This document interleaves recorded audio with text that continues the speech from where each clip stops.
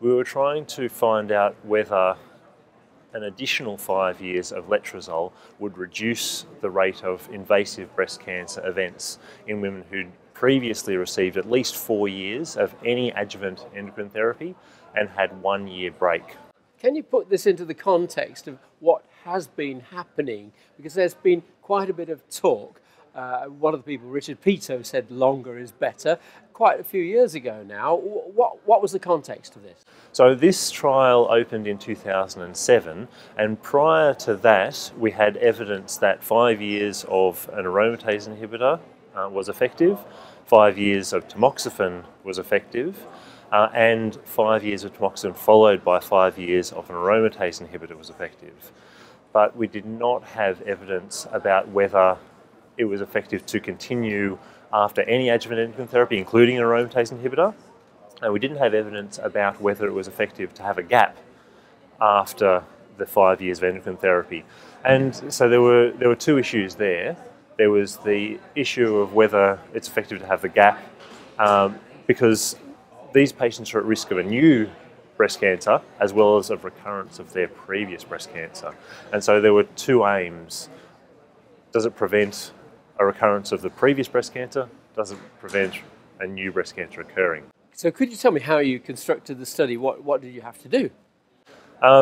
So originally it started out as a phase 3 trial with the superiority endpoint of being invasive breast cancer events, and we were planning on 1,700 patients. It was a placebo-controlled study, but due to slow recruitment, unfortunately we were unable to complete accrual, and we stopped after 360 patients. So what did you find, in fact?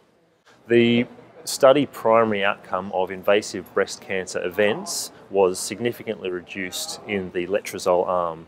So there were 15 invasive breast cancers identified over 3 years in the observation arm and 2 in the letrozole arm. Wow, that's a big difference, even though you didn't recruit the number of patients. Yeah, exactly. I mean, it was better than we could have hoped. What did you conclude from this rather interesting finding? It's something that confirms what a lot of people thought about that longer endocrine therapy is better, and that a lot of patients will benefit from that prolonged endocrine therapy. Now we need to know which patients they really are, because we need to select these patients better. Did you throw any light on the gap versus no gap? There was a median gap of 2.7 years between completing previous endocrine therapy and starting this study. And so I feel that these patients could potentially stop their endocrine therapy after 5 years and have a bit of a gap if they're not tolerating that well, and then restart if they're keen. And that helps in clinical practice. Now, I know you've got some reservations about individualising therapy, but what do you think clinicians could make of your findings with letrozole? I think that it's a safe treatment, and for patients who are in the higher risk categories, I think it would be very reasonable to continue on with an additional 5 years of endocrine therapy after any prior endocrine therapy.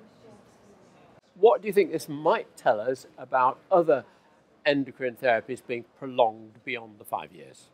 Well, we're waiting on a couple of studies of prolonged endocrine therapy, and they will be confirmatory trials. What do you think is the overall take-home message from this for cancer doctors, briefly?